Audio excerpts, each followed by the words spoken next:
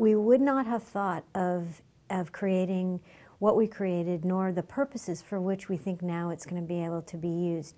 Originally, the design was, we knew we needed to measure historical thinking in teachers and in kids because it was part of the grant that we wrote. And so we knew we either had to find a tool or develop a tool to do that, to evaluate the entire project.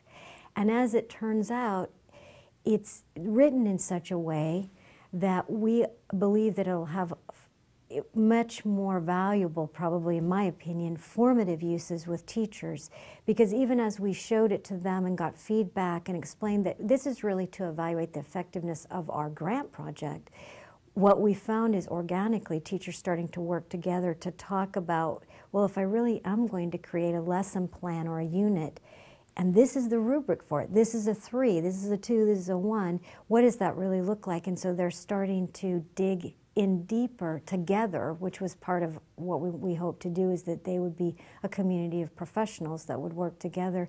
And the rubric's been a bit of a prompt to help them do that, even though it was designed for a different purpose. So now we see it as having these two purposes, a summative purpose and a formative purpose, that we think has the potential to guide instruction. There's an assumption that if I just pour enough information in at the top, it will funnel its way down into the classroom and this will work. And we're just not convinced that is going to work, and nor were we absolutely convinced that after year 1 it was working.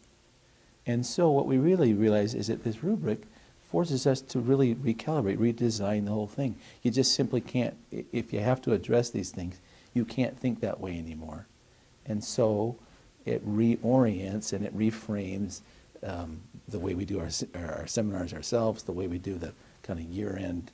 It forces us to redo it because we have to answer it. And as professors, we can fall into that trap as much as anybody else. And it gives us a common way to move away from just that tendency, and I think in many ways, in some ways, the ease of just dealing on the content side. It's not to minimize content at all, but it's instead to say that content has far greater meaning when it's matched up with a set of skills that you're developing. That content sticks so much better if it's actually attached to a real problem that you're trying to solve,